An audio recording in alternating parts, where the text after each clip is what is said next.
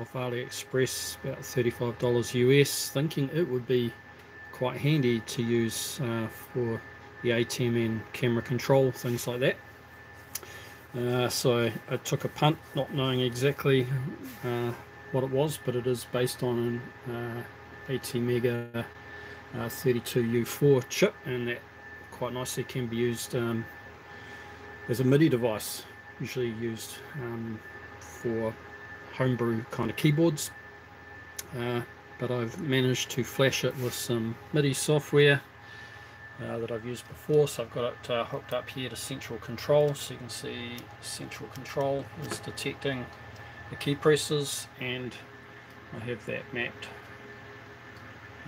to the ATEM at the moment. And now I just have to get these encoders hooked up so I can do things like camera control for iris and color or volume.